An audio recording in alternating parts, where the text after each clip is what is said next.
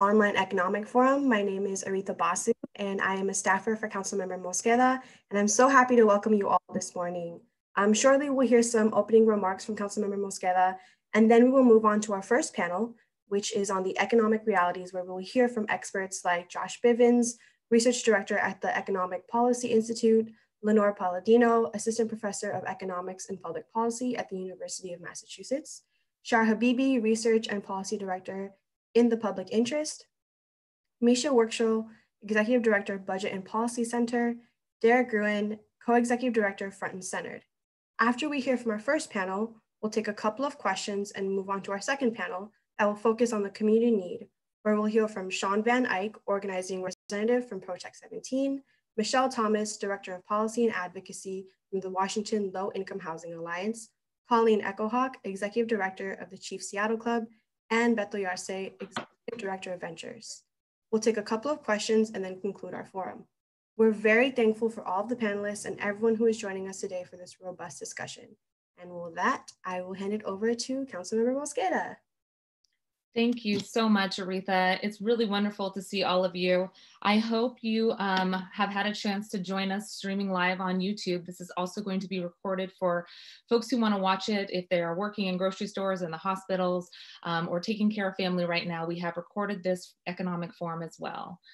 My name is Teresa Mosqueda. I'm a Seattle City Council member in position 8 citywide. I'm the chair of Finance and Housing and the chair of the Select Budget Committee. As we think about the opportunities that we have in front of us to respond to the COVID crisis, we know that much of the conversation in the last few days and weeks has focused on economic loss, economic pain, and how we are going to recover from this crisis. But as we focus on not just the economic crisis, I want to center us first on the tremendous pain, grief, illness, and death that COVID has created right here in Seattle and across the globe. We know that the pain that these families and communities are facing is tremendous. And as of 5:30 p.m. last night, we saw the total confirmed deaths in Washington rise above 1,000 people. 1,002 deaths were recorded in Washington state. In King County, as of last night, there were 523 deaths. And there's around 18,611 people who've tested positive for COVID in Washington state. I think it's important that we remember the pain and suffering that is being caused on a physical and mental level, as well as an emotional level, and then begin talking about the economic pain. Much of the conversation that we've seen at the national level has been put into a political lens, and I think it's critical that we have a conversation that first recognizes we must address the public health crisis, and then we can address the economic crisis. And while we wait for appropriate testing, while we wait for there to be an appropriate vaccine, the crisis that is affecting our communities is hitting communities disproportionately. That is both in terms of the physical trauma and the economic trauma.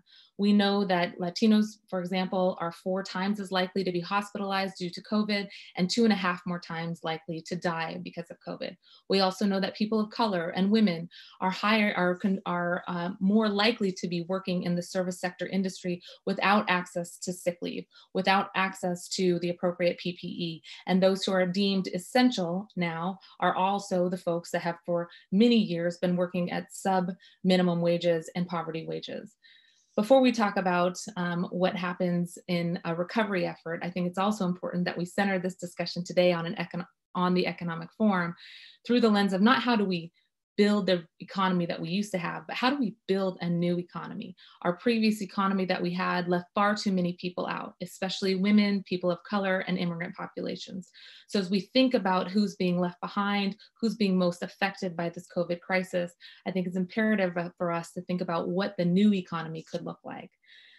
We're here today to talk with workers, small business advocates, families, nonprofits, our service sector employees, to talk about what it means to respond to the crisis, who's being affected on the front lines, what does this mean to have individuals who've been affected by the physical trauma of the COVID crisis and now to be hit twice as hard with the economic crisis. We want to make sure that we are both responding to the immediate crisis and also planning for the long-term crisis.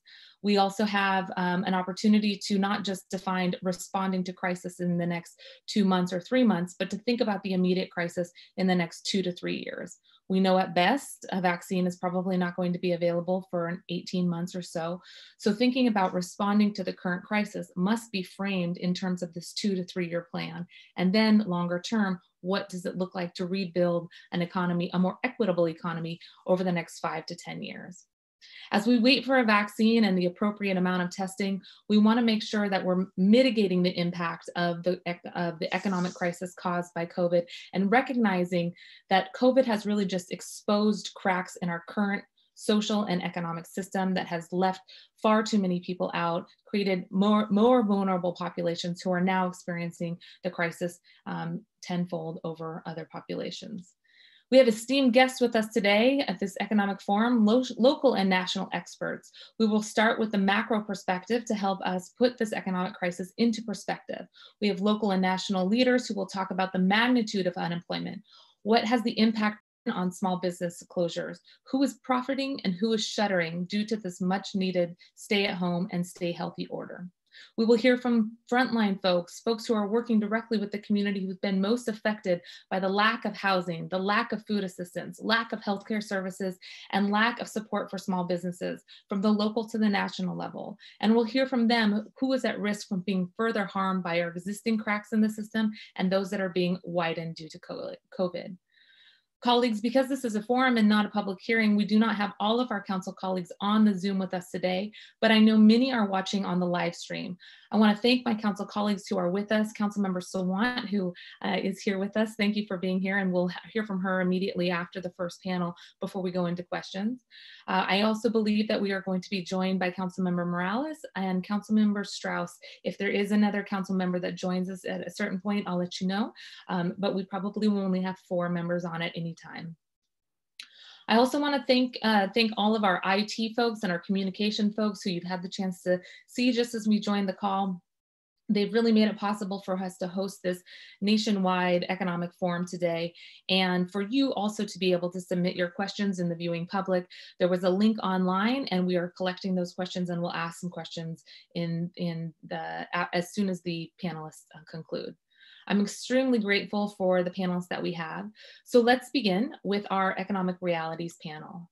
We have first with us Josh Bivens, Research Director from the Economic Policy Institute, who will speak to us about the economic importance of resisting austerity measures.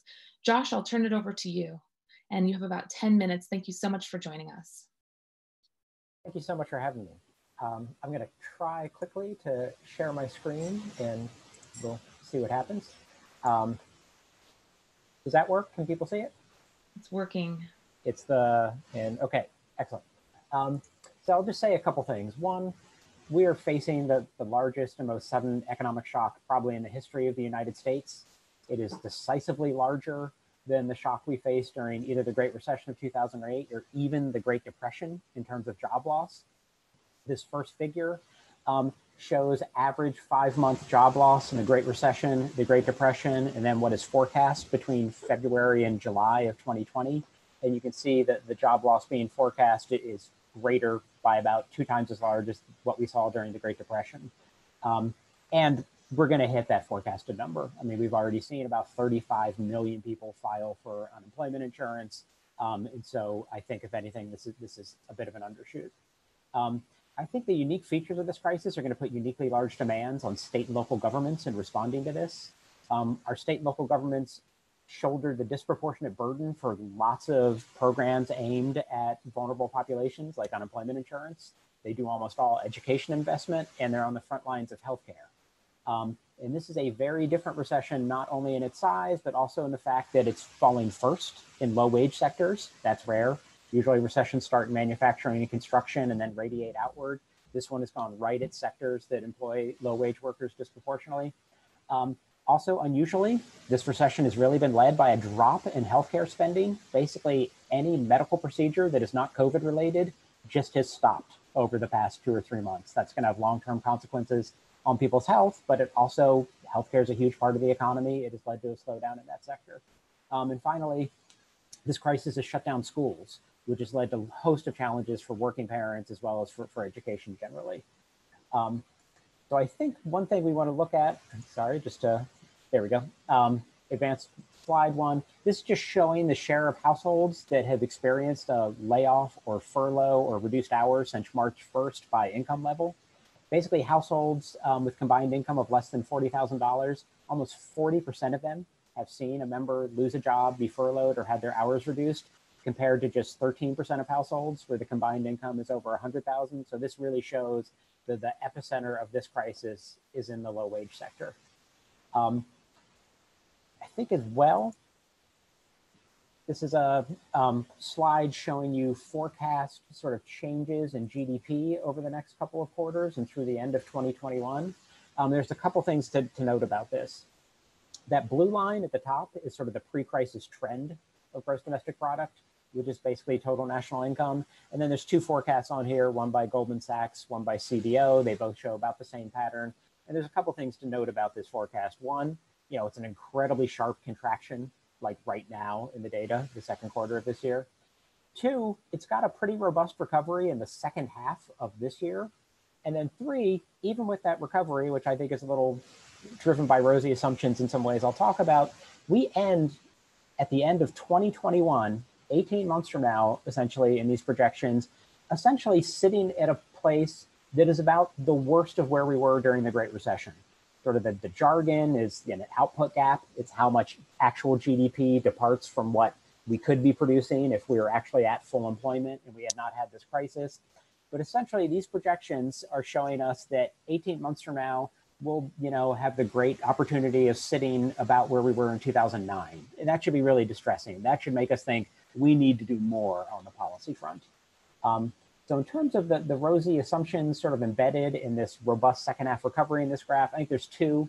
One, I think we've all become amateur epidemiologists over the past couple of months trying to read everything we can about this crisis. And what I have gathered from what I've read is it is not just a one and done binary, everyone's sitting in their homes for 3 months and then it's all back to normal. That's not what I'm reading from the public health experts. I think the return to economic activity is going to be much more gradual and phased than that.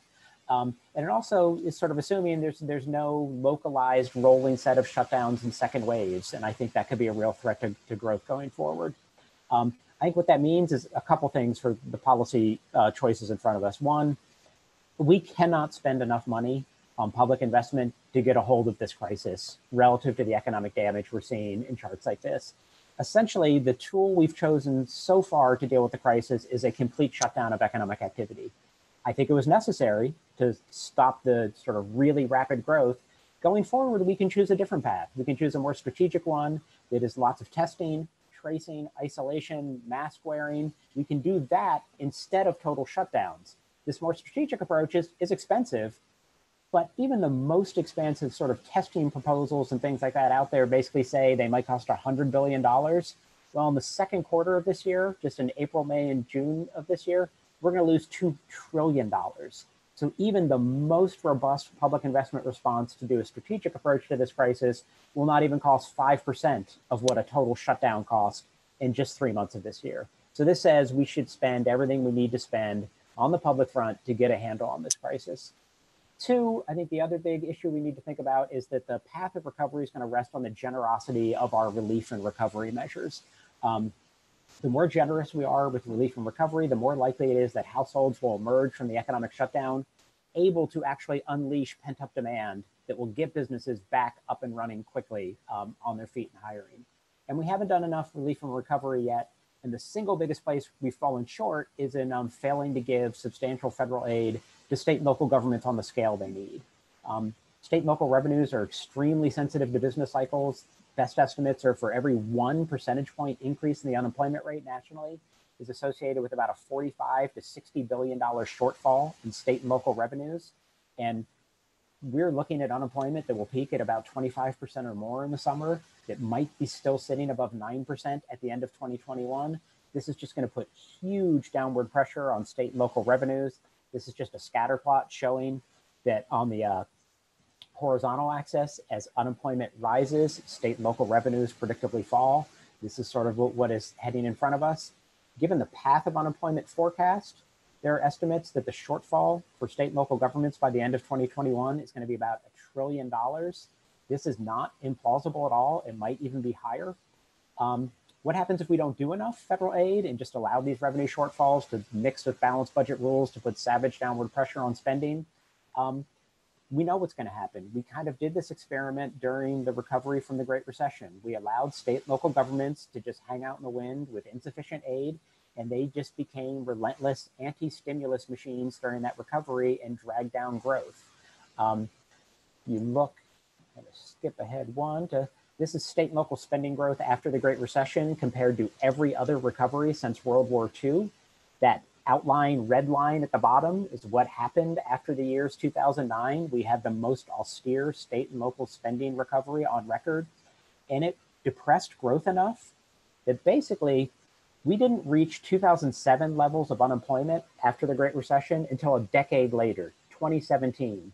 If we had instead allowed state and local governments to just do the normal path of recovery rather than throttling it with austerity, we would have had a return to pre-crisis unemployment by 2013. We delayed recovery for 4 years only through the state and local spending austerity that this graph shows.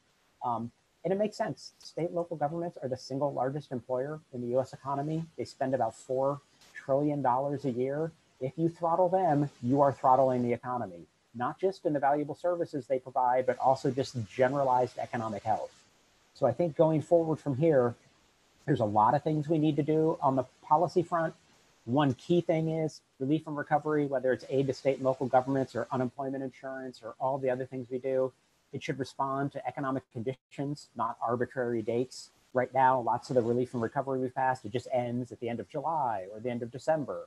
I showed you that graph earlier. The economic distress does not end at the end of July or the end of December. We should have that relief and recovery continue, be based on triggers and economic conditions. That's a key thing left to do. But the single biggest thing left to do at the federal level is we need to help state and local governments navigate this crisis and address their shortfalls. And then finally, one last thing, and then I'll end. Congress may well disappoint. It would not be the first time. And so they may not give state and local governments what they should be given to help navigate this crisis. You know, state and local governments are very constrained, but they're not completely without agency. And so if the choice becomes, do I protect the valuable public services that this spending provides and the employment it provides, or do I protect the low tax rates of our highest income households and corporations? I think the choice there is obvious. I think it's going to drag on growth much, much less if you raise revenue, especially raise revenue in a progressive way, and preserve as much spending as possible throughout this recovery. We see this in the data. In 2010, the states that had sort of a Republican takeover at the state and local level made very different choices than other states, and they cut spending. They actually cut taxes at the same time, but cut spending enough to actually balance the budget on the backs of services and public sector employment, and their economy suffered. Their unemployment rate took longer to recover. Their jobs did not grow as fast. So I think we've got, you know, obvious choices in front of us. The first choice is at the federal level. They need to do something to step up to help address this $1 trillion shortfall coming our way. And then at the state and local level, if we do not get enough federal aid, they need to make tough choices in front of them. And the choices really should be avoid the austerity on the spending side that was so damaging to growth the last time we had an economic crisis. And from there, I'm going to wrap it up. I'm happy to answer questions after the other panelists speak. Thank you so much. Thank you so much, Josh. Again, Josh Bivens, Research Director from the Economic Policy Institute. Thank you for sharing your slides and the cautionary tale about the consequences of austerity. The next person that we have is going to be Lenore Palladino. Before we turn it over to Dr. Palladino, I want to say thank you to Councilmember Morales, who's joined us. And I know Councilmember Herbold is watching as well. Thank you, colleagues. Again, we're asking folks to hold their questions until the panelists have had a chance to share their remarks, and then we'll have some Q&A. Dr. Palladino, thank you so much for being with us, and thanks to Councilmember Sawant for referring you to us. Dr. Palladino is Assistant Professor of Economics and Public Policy at University of Massachusetts. Thanks for being here with us to discuss what the federal economy looks like pre-COVID, what it looks like now, and what future projections are. And again, appreciate you being here with us today. Great. How's my sound? Great. All right, great. Well, thank you so much for inviting me to participate, Councilmember Mosqueda, and I'm really glad to be here. All Americans need public investment, not austerity, in the midst of this economic emergency. And I want to make two brief points about how we achieve economic resiliency in this moment and going forward. The first is, again, as I think Josh just so eloquently laid out, why we need to avoid austerity in this fragile moment, why the choices we make now are so determinative for the next couple of years. And the second point I want to make is why a corporate tax is fair and likely is a necessary part of economic resiliency going forward. So first, just briefly, I'll really echo a lot of what Jess just said about this current moment and why it's so important to avoid austerity. You know, families like yours in Seattle, mine in Massachusetts, all of us across America have stopped working and consuming in the effort to keep us all safe. And for anyone who's taken an introductory macroeconomics class like mine, we know that public investment is crucial and necessary to stabilize an economy and not allow families to descend into poverty and fear. As Josh said, the recent experience of the Great Recession shows us plainly that austerity does not work. If states and cities slash spending rather than finding ways to stabilize revenue, we'll see, last time unemployment took a decade to recover, it could take much longer this time, and that would be devastating. Prolonged unemployment should be our greatest economic fear. When people aren't working, they don't buy goods and services, and the economy can get stuck in that low gear. So the responsibility of public policymakers in this kind of moment is to look for ways to invest in the local economy in times of economic need. So what I want to do is really talk about one way to address the shortfall and why I think that fair corporate taxation is a productive and equitable public policy approach to the current crisis. So fair corporate taxation should be part of a strategy to ensure that states and cities have the resources they need to meet this economic moment. We'll hear later in this panel from other distinguished panelists about the tremendous need. So I'll defer on that for a moment, and I'll talk about one of the best ways to raise revenue right now by raising equitably corporate taxes. The key things economists consider when evaluating tax proposals is how the entity or person being taxed will respond to the tax. Will they behave differently? Will they make different economic decisions about how they produce goods and services or who they hire as a result of the tax? So that's really the key question we need to answer when we think about how to raise revenue in this moment. So it's important to remember, large corporations have seen their taxes go down for years, particularly after the 2017 federal tax reform, the very badly named Tax Cuts for Jobs Act, TCJA. That reform reduced the federal corporate tax rate from 35% to 21%. Going into the crisis, plenty of large corporations had made record profits for years while building up large cash holdings and taking on record debt. For example, corporations nationally earned $1.9 trillion in profits after tax in just the fourth quarter of 2019. Part of the reason why American workers were just so financially fragile going into this crisis is that corporations are spending their profits rewarding shareholders rather than investing in their workforce. For example, American corporations spent $6.3 trillion with a T on stock buybacks in the last decade alone, propping up their own stock prices and wasting money for everyone except those who cashed out before the market fell. A common justification for squeezing worker wages is that companies need every dollar to raise share prices. This is part of why, again, American workers had so little cushion leading up to the moment when the pandemic hit. So let's remember again that this lower corporate tax 2 years has meant that an estimated $750 billion in lower tax burden for corporations is projected for the next 10 years. So that brings us to today. What can we do? What can public policymakers do to raise the much badly needed revenue we're going to need to avoid austerity? The corporate tax rate currently proposed for large corporations in Seattle, a 1.3% tax, in my view, is unlikely to change the behavior of these large corporations. There's simply too much profit that can continue to be made from ongoing corporate activity. While the data is not transparently available to determine which corporations would be subject to the tax, it's clear that Amazon would be taxed. So let me talk for a moment about Amazon, just to again paint this picture of how corporations are doing and why these kinds of tax rates might not change their behavior very much. We know that Amazon is growing in this time of national crisis as millions of Americans shop more online than ever before. News is coming out that Jeff Bezos is a soon-to-be trillionaire, but I think it's more important to actually look at Amazon's actual funds themselves. According to Amazon's most recent filings, their net sales were $75 billion in the first quarter of 2020, which was up from $59 billion in the first quarter of 2019. So they've been seeing real growth in this time of crisis. They have $221 billion in assets And we know that their wealth is going to continue to grow as people look for ways to avoid going out to stores. They can afford to continue the same production and profit-making activity if subject to a small municipal tax. They're unlikely to cut back on hiring and expansion when there is strong demand for their services. And after all, we can remember that just 2.5 years ago, they were paying a much higher federal rate, and they continue to expand and grow their productive capacity. So bottom line, small corporate taxes are an equitable way to raise badly needed revenue from the entities that are least likely to change their behavior as a result of the tax.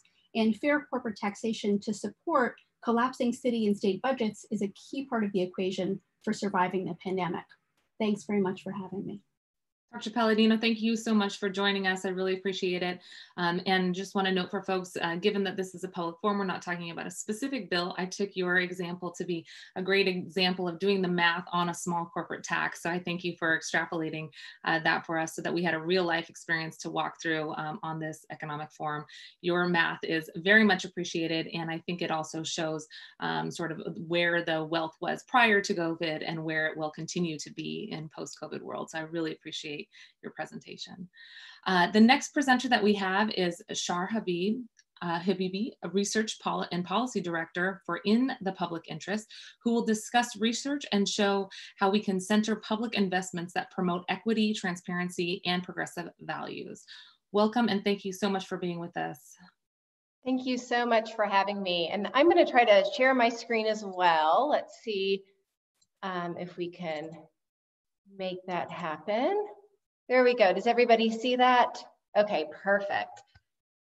Okay, so centering equity and public goods in the current crisis. I'm going to get back down to basics for a minute and talk about definitions. So what are public goods? We keep talking about public goods, public investments. What do we mean? This isn't the formal economics definition, but I think it gets at the heart of what we mean when we say public good. And the conditions that we've come up with are, one, the things that we can only do if we do them together, like, clean the air, ensure everybody has quality health care. The things that we all benefit from, regardless of whether we use the specific service or asset, such as public education. The things that protect and support us all, like safe food, Social Security, Medicare. And then lastly, the things that make us a better, fairer, more compassionate, and more democratic nation. And so what are some examples of public goods? Public education, public transit, healthcare, clean water, public infrastructure like roads and water treatment plants. Also things like green space and parks and clean community via things like regular trash pickup. And larger things like economic security, which programs like Social Security would fall under. So I think one of the major issues that has come to the forefront of many people's minds during the current crisis that we're all living through is the long-term disinvestment and inequitable provision of public goods. So for example, it's become glaringly obvious that there are public goods such as healthcare or social safety net, emergency planning, internet access that the US doesn't have or not everybody has access to. And we're seeing very up close the consequences on so many people's lives due to the lack of these public goods. I think public goods are a direct reflection of our country's values. And we can see during this pandemic that public goods like public health and economic security are incredibly important to everyone's lives, but they're lacking.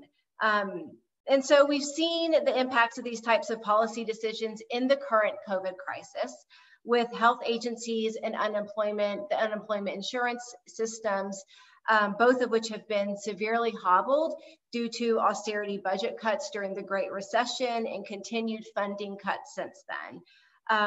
These are public goods that are vital in stemming the health and economic consequences of the pandemic, but they've been gutted to the point where in many places they're unable to adequately fulfill their mission. So you'll see two very recent headlines that I cropped into this slide. One is from the LA Times, how budget cuts and restrictive policies hobble the unemployment insurance system. The other one's from the Washington Post, health agencies funding cuts challenge coronavirus response. So I think these cuts have had really real impacts on our collective ability to weather this crisis. But I think that the health crisis has also created an opportunity to push back against messages of austerity during a crisis and instead push forward with a new vision of government that provides robust public goods to everyone. What's interesting is, you saw the headlines on the previous slide. On this slide, these are some other recent headlines that show some journalists and some other writers introducing some new ideas around public goods and services into American minds. The era of small government is over. How the pandemic could change how Americans view government. I think one of my favorites is from Nicole Hannah-Jones. And she says, "I never want to hear that government should be run like a business. This crisis has laid bare the dangers of gutting our public institutions and services, of depending on companies dedicated to profit rather than government mandated to work for the common good. Death is the result." I mean, I think that's very eloquently stated. I think the quote encapsulates some of the changing attitudes that this crisis has brought about. Sorry, let me just adjust my screen here. So let's take a look at austerity. I think I'm not saying anything new that our other panelists haven't said, but I think that when we talk about austerity, it's the idea that the government should severely cut spending as a primary way of dealing with an economic downturn. And this is a starve the beast approach. It doesn't lead to improved economic conditions, but instead leads to inadequate resources to meet public needs, which then kind of reinforces anti-government sentiment by presenting government as the problem. An austerity approach uses budget deficits as justification for launching an assault on vital public programs. And it can threaten to create a fiscal austerity cycle where growth declines, thereby lowering tax revenues and then necessitating more austerity. I pulled this chart from some 2012 research that the Center for American Progress did. And it was right at the time in 2012, states were in the midst of recovery from the Great Recession. And they examined how state spending affects economic outcomes. And they divided states into two groups, based on whether they expanded or cut public spending at the start of the Great Recession. So in that first chart, you see that blue line represents states that expanded spending, and the red line is states that cut spending. And you can see in that first chart how the spending decisions greatly diverged over time. And in all of the other charts, you'll see that states that expanded spending did substantially better on indicators of economic health. Both the expenditure cutting and expenditure expanding states saw big rises in unemployment rates, as you can see in that second chart. But it shows that on average, states that cut spending fared substantially worse, with unemployment rates rising faster and higher than in states that expanded spending. That third chart on the bottom left examines private sector employment, and it shows that increased spending on public services and investments delivered a boost to the private sector that helped private employment also better weather the economic downturn. And then that last chart that examines economic growth shows that states that expanded spending progressed well ahead of their pre-recession growth rates, while states that cut spending had much slower growth than before the recession. So I think the larger point that other panelists have made as well is that public spending on public goods can make a big difference in contributing to a robust recovery, and a fragile economy like we're experiencing now can be boosted by increased public spending on public goods. And then lastly, I want to conclude by discussing a few ideas about rebuilding a strong economy. So we know that austerity isn't the answer, and so what is? And I think a few thoughts come to mind. First is that public intervention is the only way to solve this crisis. You know, the market won't solve it on its own. Corporations won't solve it on its own, nor will individuals. Second, we must reject trickle down, you're on your own economic theory. I think the crisis has shown that we're all in this together, and that must be reflected in how we make our way out of the crisis on both the health and the economic fronts. Third, we, the people in the people in the community, we are the economy. So there must be large investments in public goods to meet people's health and economic stability goals. And I'm gonna add, I'll take a moment just to add real quick that we're already seeing that corporations are using this moment of crisis to expand their bottom lines. My organization does a lot of monitoring of privatization, and we've seen that many cities and states are facing privatization threats. And so increasing corporate power will not help us get out of this crisis that has largely been fueled by inequality. And then lastly, public goods must promote shared prosperity and equality, centering the needs of people, especially those who were already vulnerable or on the margins. So I will stop at that and pass it on to the next panelist. Thank you so much. We really appreciate the presentation and the great examples of where people didn't do the type of austerity cuts and how that benefited the private sector as well. That's a great takeaway. Thank you. Our next presenter is Misha Worschel, Executive Director for Budget and Policy Center. Before we turn it over to Misha, I just want to say thanks to Councilmember Strauss, who is also watching on YouTube. Appreciate you being there and weighing in as well when you can. We have Misha Worschel, who's the Executive Director, Budget and Policy Center. Our state and local economy thinks about recovering from this recession. What lessons learned do you see from the past, looking at local efforts and state efforts that you've been involved in, when we know just this last legislative session, some of our legislative champions said that they only began to fill the holes that were created 10 years ago.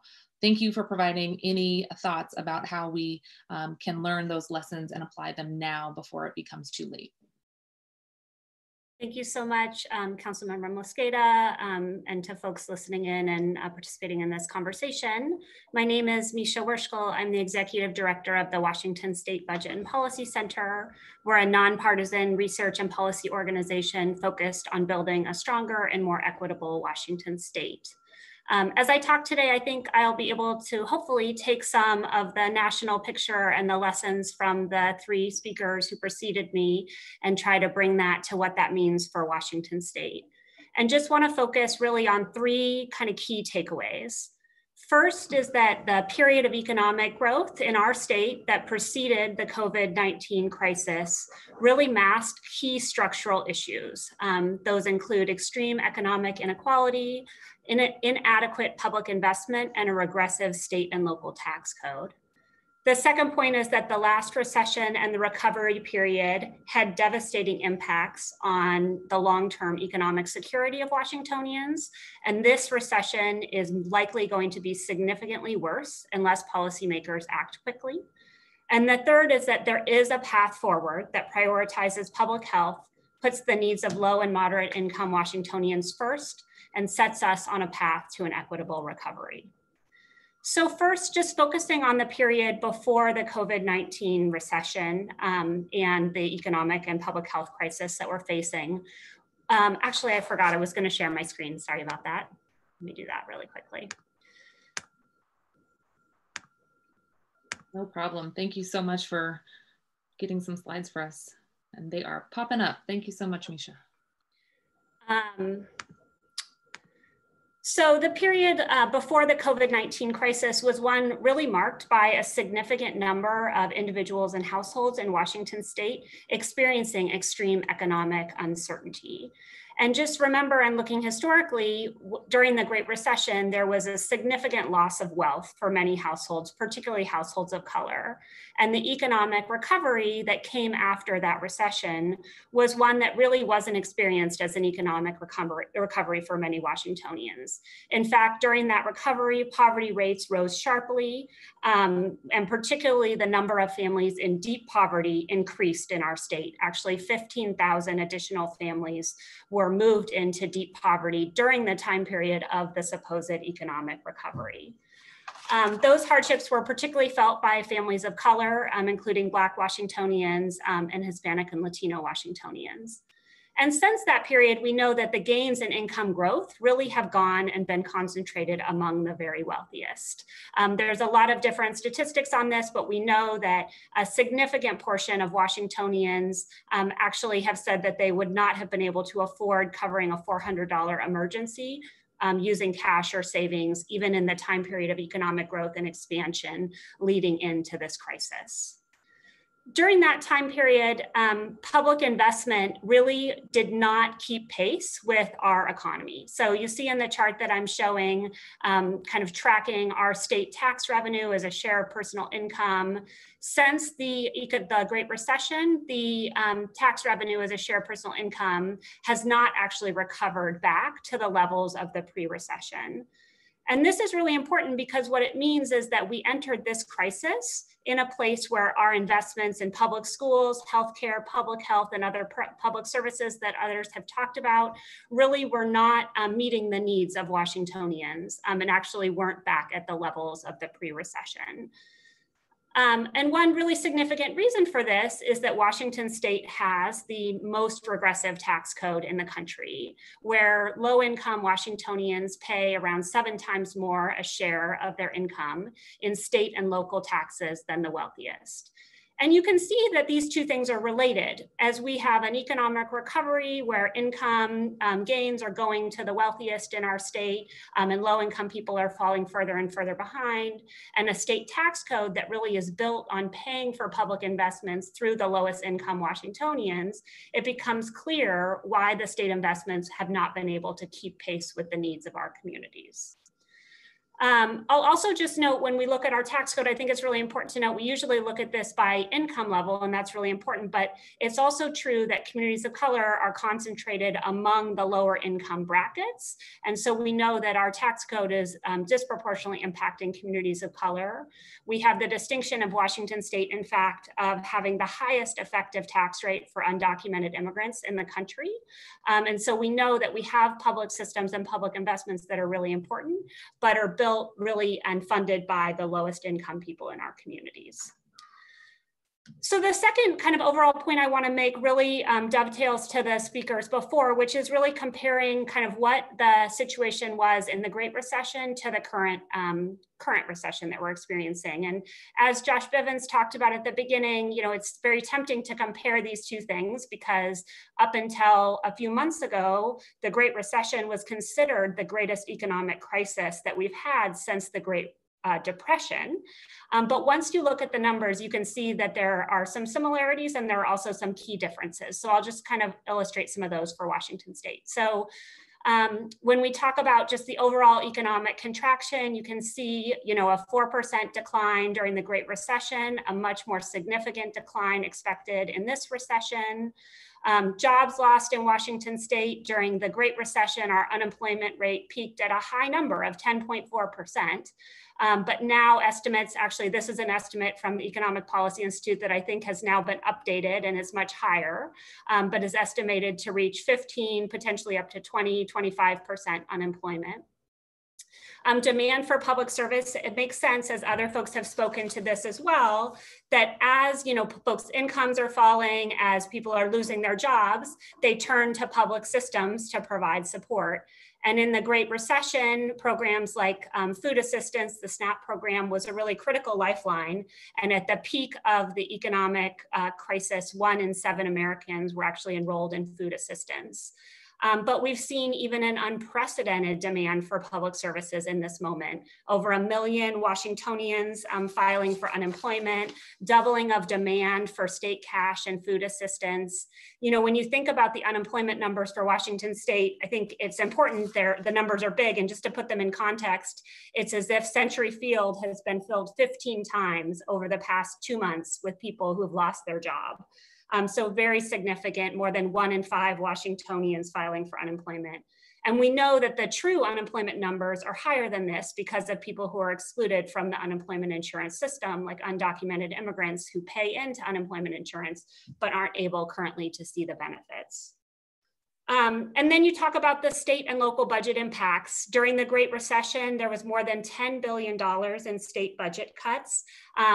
Every area of state and local government cut during that recession. Some of the pain that sticks in my mind is 70,000 low-income adults being cut off of healthcare during an economic crisis, tuition at four-year colleges doubling, 20,000 families losing cash assistance provided through the temporary assistance for needy families, and 18,000 state and local government jobs lost. And I think the other presenters have made it clear why these type of cuts have really led to the type of uneven and slow economic recovery that we experienced in Washington State, and really prolonged the harm for Washingtonians. We know catastrophic shortfalls are on the horizon. This crisis is still developing, but you can see some of the estimates that we expect for Washington State. So I'll close with just sharing my third point, which is that there is a path forward that would be really center the public health of Washingtonians and get our economy on a path to recovery.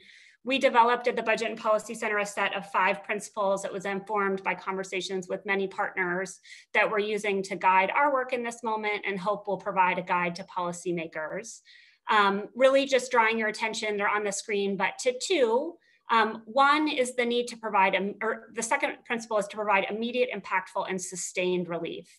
This crisis hit folks very quickly, hit our state very quickly, and policymakers need to act equally quickly to really provide the relief that Washingtonians need. And it's really all levels of state government. It's tempting to wait for the federal government to try to respond to this crisis, and certainly we need to work on that. But it's our state and local governments too that need to keep money moving in our economy, and really get our economy back moving as folks are back out in the economy again.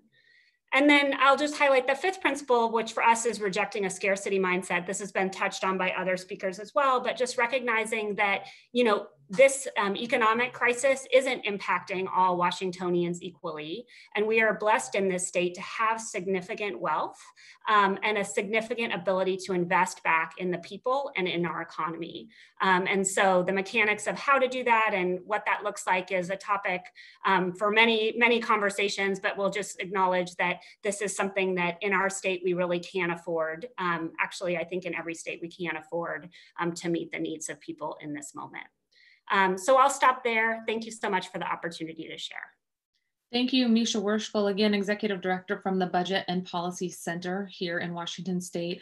Thank you for the reminder and the contrast between the Great Recession and what we can expect with this COVID crisis and just beginning to emerge. We have one more speaker, and I know, Misha, you may have to run due to another meeting scheduled at noon. We really appreciate you being here just in case you drop off. Our next speaker and last speaker for this panel will be Derek Gruen, Co-Executive Director for Front and Center, who will discuss strategies to create equitable economies, building a democratic economy as part of our goal as we think about what recovery could look like. Thank you so much for being with us, Derek. Yeah, thanks for having me. I'm gonna share some slides here. As you mentioned, I'm the co-executive director of Front and Centered, which is a coalition of more than 60 groups statewide that are rooted in communities of color and work together to equitably transition our state towards our vision of climate justice. I also help steward a project called the People's Economy Lab, which is a group of Seattle community leaders building more democratic, resilient, and equitable models for community business, for generating and allocating capital, and for land and commercial space ownership. And I'm mentioning that all because I'm going to be bringing forward ideas from these communities that may see and experience the economy a little bit different from a traditional economist perspective. I want to start with a very high level conversation about what do we mean by our economy. Often we can jump right into the data without actually considering what are the key pillars of what we consider an economy. And this is a framework from a group called Movement Generation. It's a simple way to explain that, at a broad level, what we are doing in an economy is taking resources, applying work towards some purpose. What we talk about less often is this is guided by an underlying worldview and a system of governance that really helps shape and determine these outcomes. And often we let these things proceed kind of in the same way they did yesterday without questioning that these are actually decision points. And I want to in particular take up the council members' challenge about how we think about building a new economy from this moment.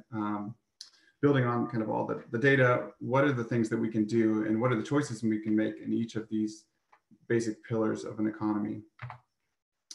In many ways, our economy is no different than it was 4 months ago. We're stuck in this precarious economic model that depends on the generation of income and wealth from a few large businesses and individuals that trickles down to the rest of us. It's a model that has caused displacement and homelessness, increasing wealth disparities, and has fueled the climate crisis. It's an economy in which stocks have been climbing while jobs are being lost, and that has failed to kind of ensure the basic safety of our residents in Washington and across the state and the world.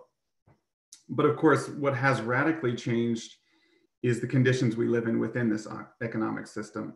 We face a triple threat from COVID-19 to our environmental health, because we can't operate in physical space the same way, to our democracy with growing misinformation and exploitation of divisions within society, and obviously an economic threat in a massive reorganization of the way we've been able to consume and to make a living.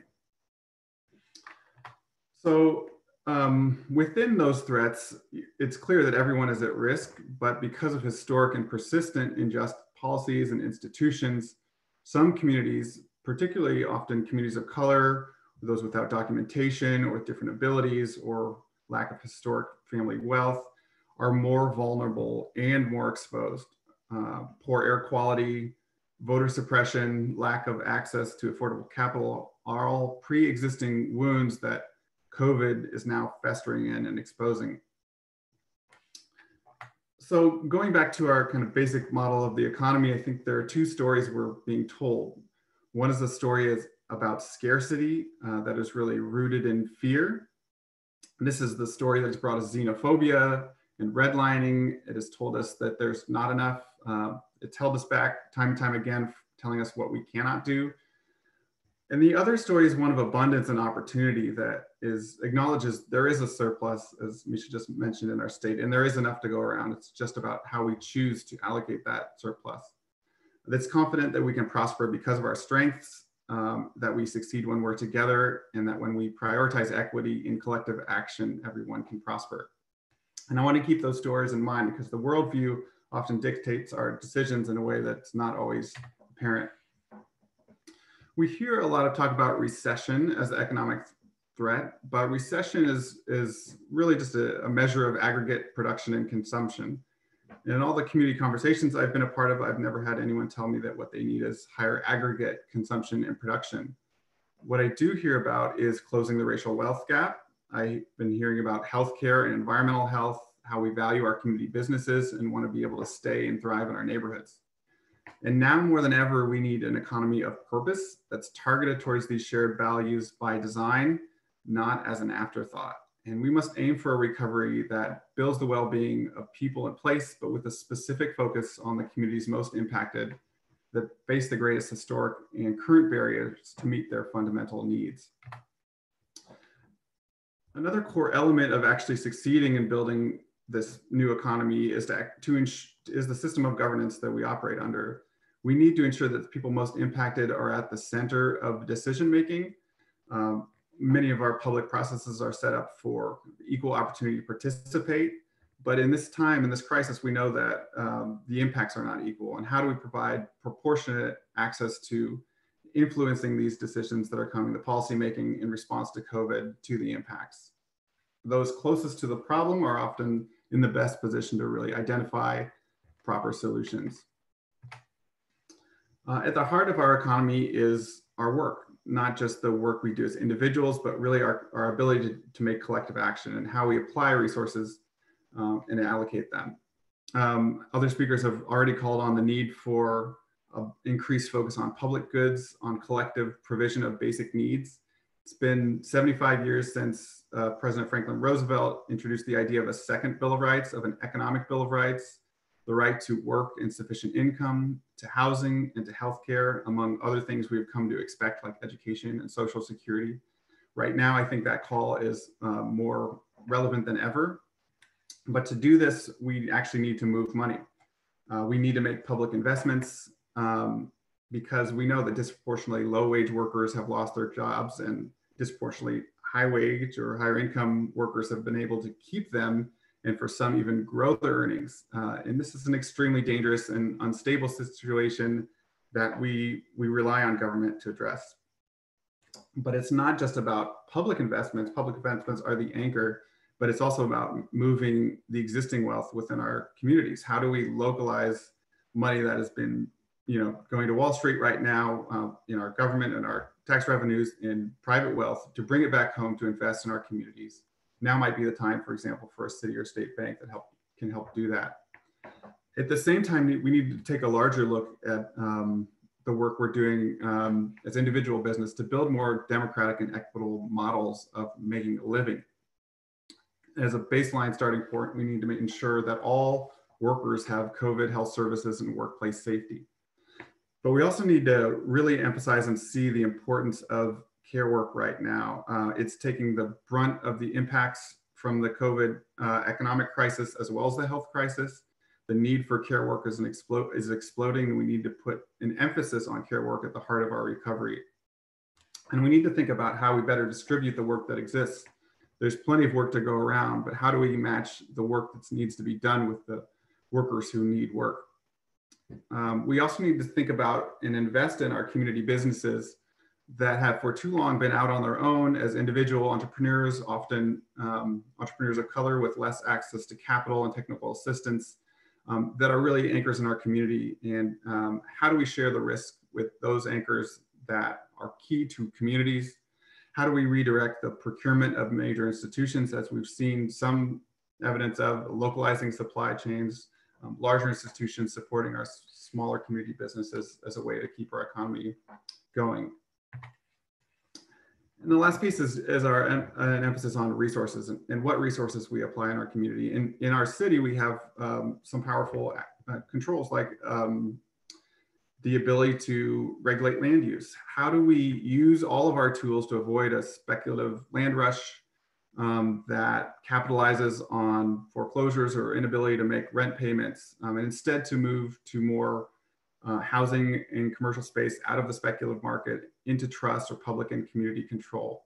We need to be watching this sector as well. And how do we use our community-based organizations that are connected to place, that are connected to community, and are filling gaps in traditional systems like unemployment to make sure that nobody is left out? We need to invest in those community-based organizations. And we need to ensure, as another speaker mentioned, those public goods include things like clean water, sufficient energy, healthy food, clean air as part of that transition to a new economy. Critically, I think what we can do right now is actually set up some measures of success for our economy that may look a little different than traditional economic measures. How do we ensure that there are universal fundamental needs being met within the constraints of a healthy environment and also the global economic forces we have to live within? And even within those universal metrics, how are we always asking for whom, and make sure the people most impacted are prioritized?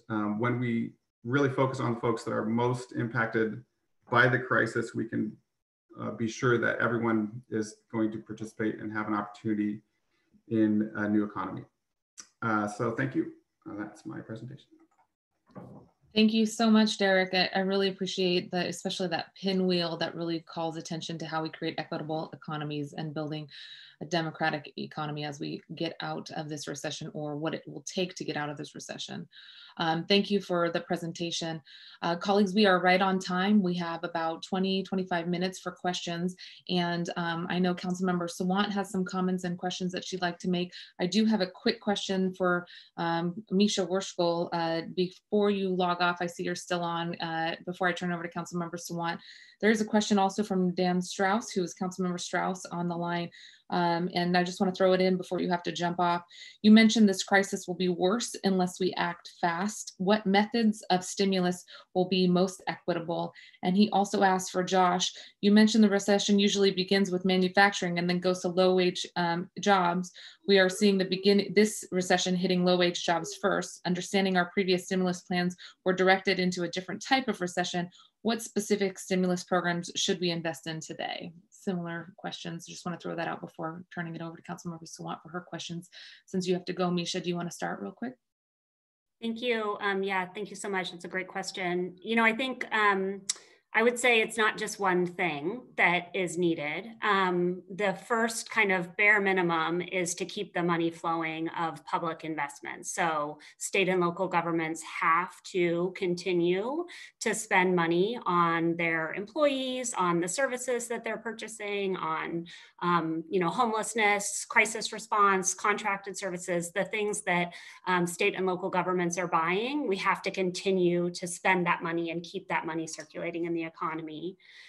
The other element that I think is really important is, well, actually two other elements briefly. One is from an equity perspective, filling the gaps from the federal government. So we know that the federal response so far has left out populations in some cases who were already excluded from our state and local systems, particularly undocumented immigrants. And so an equitable response has to prioritize filling those gaps so that the federal and the local works hand in hand to bring everybody forward. And then finally, I think that from kind of a thinking big perspective in terms of responding to the magnitude of this crisis, I would urge local and elected officials and others to think about broad-based cash assistance strategies. So the cash assistance is something that can meet people's need in the immediate moment. It meets the different needs that different households have. And if targeted towards people based on income, means that, you know, as we start to reopen our economy, folks will be able to shop at the small businesses and go to the restaurants and continue to buy groceries and all of the things that help get our economy moving. And so really thinking big, broad-based cash assistance to reach, a significant portion of households in Seattle or across Washington state with ideally monthly cash payments until our economy is back on track. Great, thanks. Josh? Yeah, just quickly on the point that, do the unique features of this recession sort of merit a different response than most other anti-recessionary responses? Sort of. I mean, I would say one thing that really stands out is that our existing unemployment insurance system actually works okay for laid off manufacturing workers, because they tend to be workers who have a lot of hours and have a pretty rich employment history, and so tend to qualify for unemployment insurance. One of the very good things that the CARES Act did was try to expand our unemployment insurance system to capture workers like gig workers, those who have more irregular hours, so they could actually be protected by a UI system that didn't normally protect workers like that. So that was one thing we had to do differently. And I think it recognized the fact that this was really starting with low wage, sort of irregular workers in a way that the previous recessions hadn't. We should make those permanent. We should have a UI system that always is much more protective than what we already have is, but I think those changes were uniquely suited for what we have now.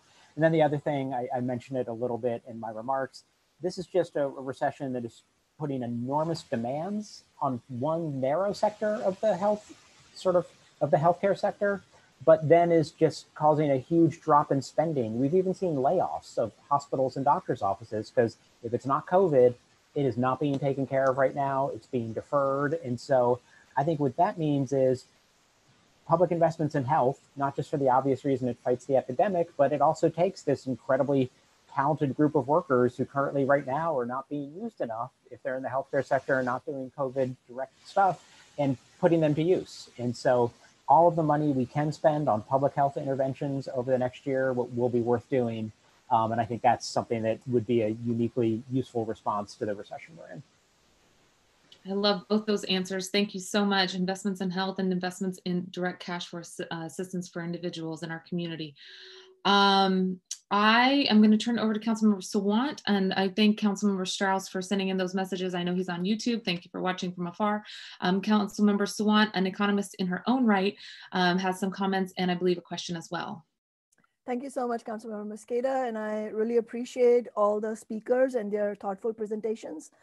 First, I just wanted to highlight and sort of echo a crucial point that was made by Sherzad when she talked about how recessions are used by corporations, not only to, not only our existing budget starved, but I think a very important point that was made by Sherzad was that corporations actually go far further in their offensive during recessions through waves of privatization. And I think that was mentioned, but the other two examples I'll mention also are the nearly 8 million foreclosures of working and middle class homeowners in the decade that's happened in the decade since the Great Recession, and the savage attacks on public schools and the massive wave of privatization in education that happened in Louisiana following Hurricane Katrina. In each of these cases, the worst impact, as we know, was on the most vulnerable, the working class and poor communities of color, also, Black and Latino working and poor families being targeted for foreclosures and stealing their sort of, home ownership equity, which there's no prospect of that coming back. So that I just wanted to note that that's a very important component of our consideration as the City Council thinks about policy making in this context.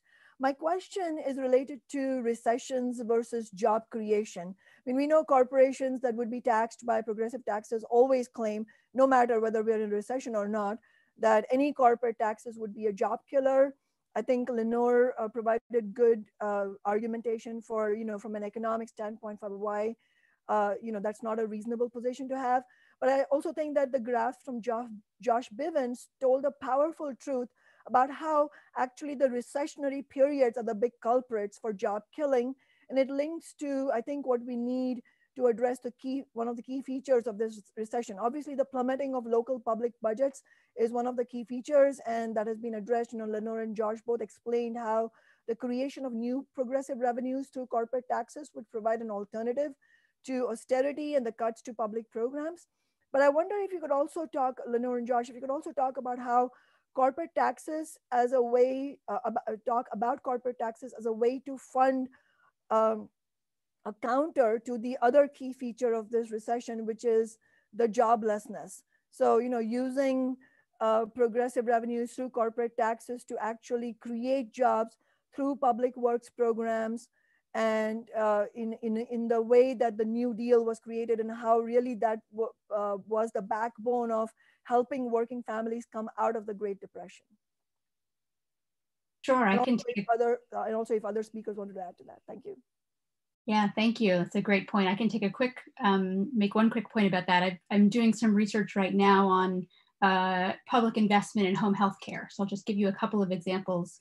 If we had adequate investment in home health care right now, we could actually support, depending on the scale of investment, tens of thousands, if not millions of jobs. In the next couple months and years of this crisis, home health care is going to be more important than ever as people stay in their home, look to stay in their homes to avoid residential care facilities that have fortunately been hotspots of COVID.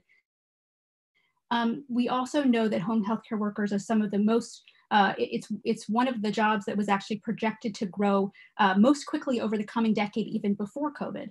But because of our system, families themselves are often left trying to figure out, put together the patchwork of ways to bring workers into the home through some public support, paying out of pocket, et cetera. So if we had robust public investment in home health care and really care work more broadly, we would be able to do two things at once. One, we would meet a public health need of supporting people who are most vulnerable health-wise to COVID of staying in their homes, but two, we would be able to really create jobs robustly for a workforce that, as many have already said, low-income women, disproportionately people of color, disproportionately immigrant women who are home health care workers who have been most affected by the current shutdown. And then, we know that it's the case that when people have employment or when their employment is stable, they then go out and spend money in the economy. They go, when we are able to restaurants, they purchase critical health needs for themselves, they purchase goods and services for their children. So I've been doing some calculations to look at the impacts, and the effects of spending money on home health care would really have very positive effects of then supporting more employment created throughout the rest of the economy. So I think that's just one example is top of mind for me right now. But I think more broadly, we know that that kind of public investment in care work and other sectors of the economy are really what we're going to need to stabilize things over the medium term. Yeah, and if I could jump in just really quickly, I think it's a really good observation that claims, whether it's like regulations or high taxes, that they will be job killers are pretty much always and everywhere bogus. The things that kill jobs are recessions and failure to get growth up again quickly. Even in sort of a narrow economic textbook term, that's right. I think that there is some, if you read the economic textbook, what is supposed to be the downside of higher corporate taxes is it's supposed to depress investment and lead to lower productivity. But even that, if you look in the years before the big corporate tax cut of 2017 was passed, and you compare what corporations were doing before and after that tax cut, they didn't all of a sudden start investing.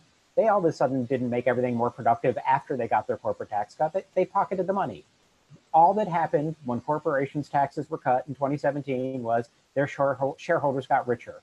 Jobs didn't jump, investment didn't jump, productivity didn't jump. It was a zero-sum transfer to shareholders. And that money can be better spent to support jobs and a more equitable outcome if you use it to finance things like public investment. So I totally agree with that. And I totally agree with the things that kill jobs are recessions. And anything that helps end them, if that includes getting revenue from corporations to support state and local spending, you should do it.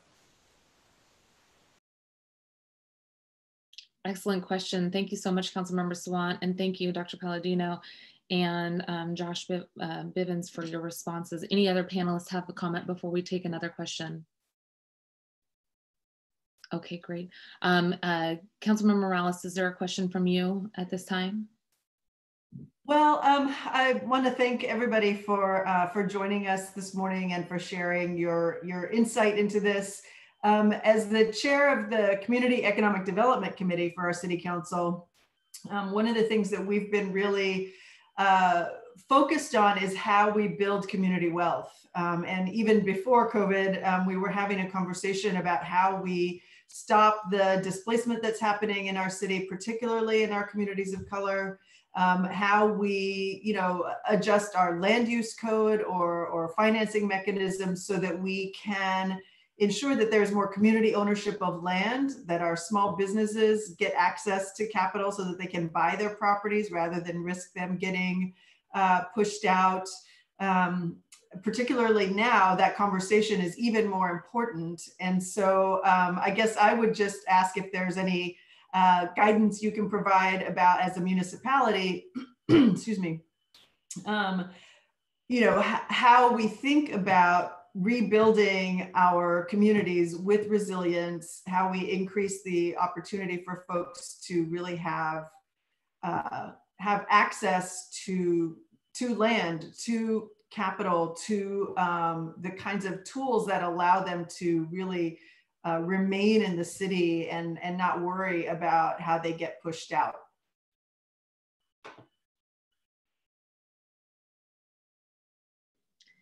Well, I'll just say, and I think we have a community needs panel coming up, but the situation for communities, for community businesses, for residents is just one of increasing uncertainty right now. And, trickle of support that comes in, $10,000 increments or whatnot is helpful to kind of stave off the immediate, but the future is tough. And so I think thinking about what a city can do and its powers, I think thinking about those kind of, a centralized authority to maybe acquire things that are coming online to prevent them from going into kind of speculative real estate and move things into trusts, providing uncertainty or certainty to community businesses around space, and maybe taking on some, master leasing role. I think we're going to have to think differently about how individuals, businesses operate, and how they might work a little bit more in a collective state, because we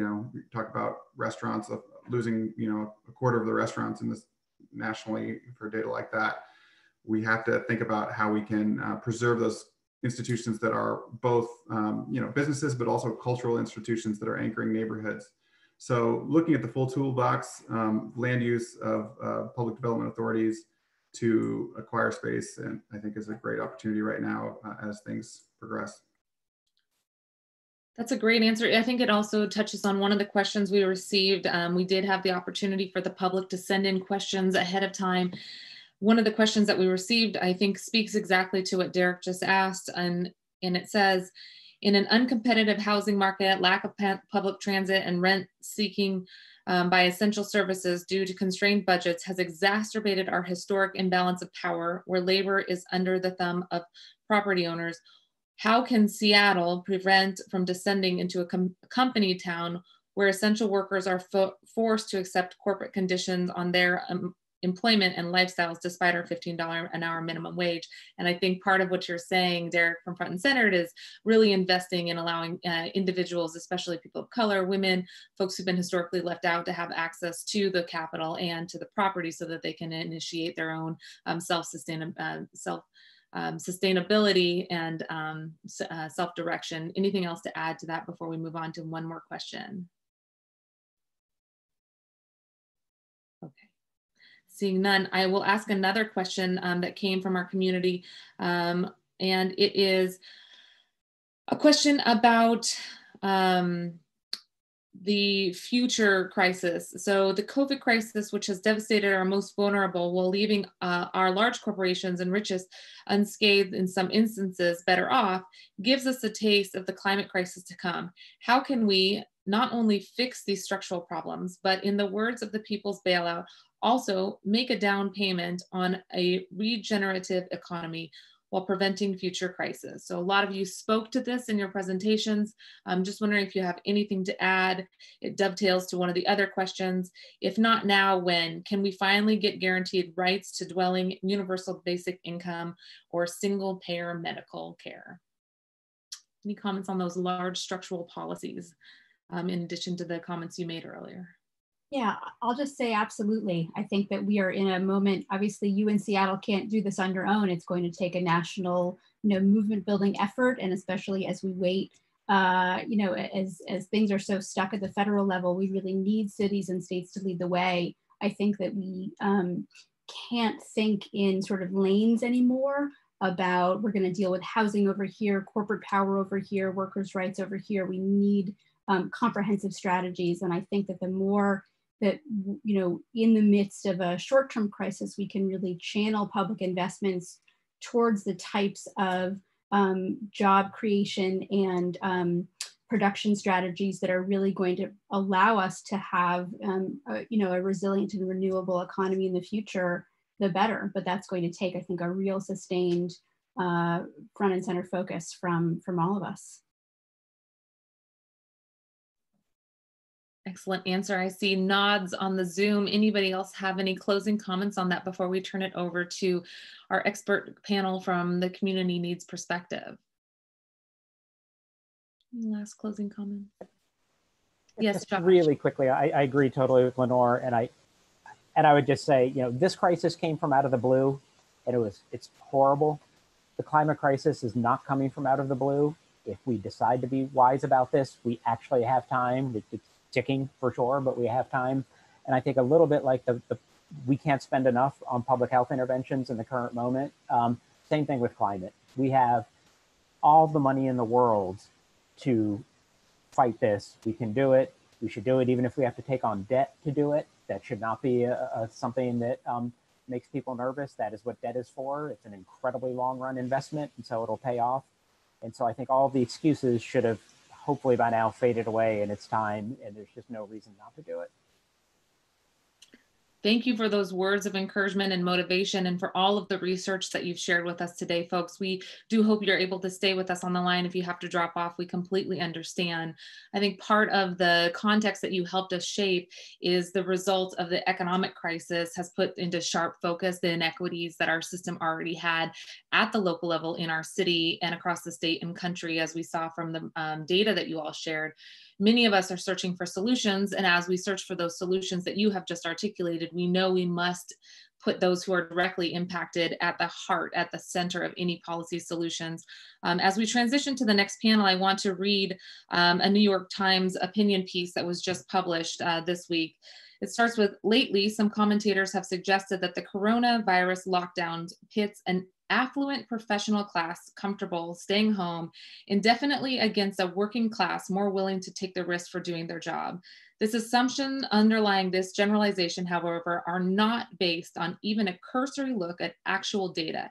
In a recent Washington Post survey, 74% of respondents agreed that the US should keep trying to slow the spread of the coronavirus, even if that means keeping many businesses closed. And agreement was slightly higher, 79%, among respondents who had been laid off or furloughed. So I want to put that into context to make sure that we're dismantling any false narratives that have been put out that somehow keeping the economy closed is bad for workers, or somehow is a schism between elites and the working class. I think what that survey shows is that the very folks who are at most risk right now are the people who are going to work, and the folks who are calling for, in many cases, reopening of the economy from President Trump on down are the folks who aren't going to be put in harm's way. I wanted to center our conversation on the folks who've been the essential workers, who put their lives on the line every day to drive the buses, or as Sean's members do every day, go out and care for folks in the community at our libraries. And as Beto will talk about, his members who are small businesses really trying to stay afloat when their brick and mortar shops or their food trucks, for example, are closed down. Colleen Echohawk, who has on a daily basis seen the consequences of people not having access to the housing that they need. And Michelle Thomas, who for a long time has been talking about the depletion of housing, affordable housing across the city and the region, and the consequences that are being exposed now with COVID, showing how critical it is that people get economic support so they can stay in housing and get into housing, because you can't stay healthy if you can't stay home, and you can't stay home if you have no home. So I want to thank all of the panelists who have joined us here today to talk about what this really looks like from your perspective on the ground level.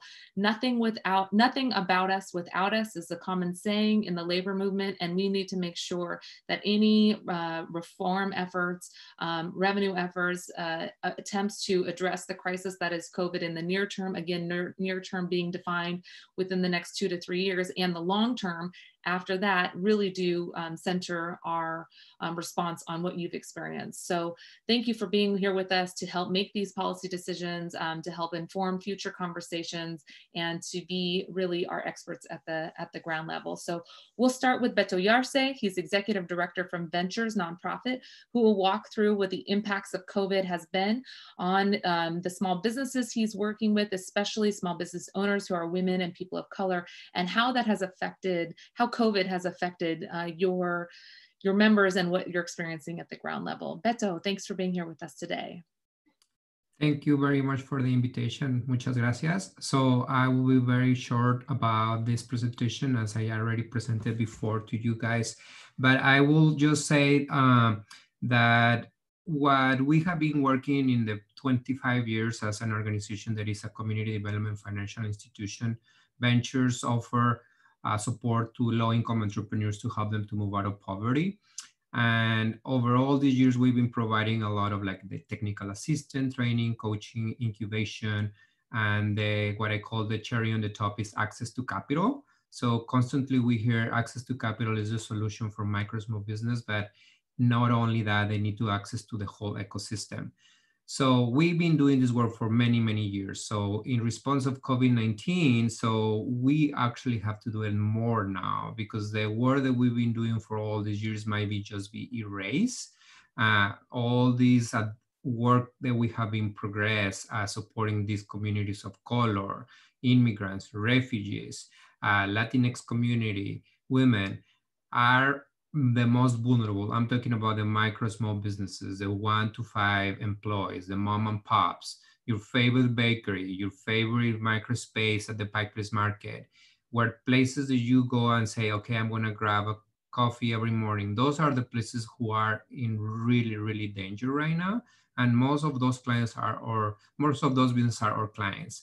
So what I really think that the resources that our community need the most right now is really investing in what I call creative capital. Creative capital is not just access to loans. Ventures already provide those, but we need to be more creative as a community of like, what if that looks like? If this business who were already low income and then you just providing a loan, putting on debt is not going to help them. So we need to make sure that we invest on them. And then when I say, I've been hearing a lot of the stabilization fund from the city of Seattle. Ventures have their own microgrant program that we distributed more than 120 microgrants to 60 businesses. So those are grants. Those are money that it will help businesses to continue being operating and thriving. But what is the missing piece in this creative capital is like, how do we helping these businesses with coaching, training? How do you pivoting when these processes, you are investing $10,000 or $500 or $2,500, whatever is the creative capital, but how you are helping this business to manage that money in the best way, in that way they're prepared for the new normal, for the new future of doing business, especially micro small businesses. So that's one of the pieces of what I'm hearing of what is needed. So also another question that I see out there is like, what it looks like to recover? What is really what we need to kind of review, recover?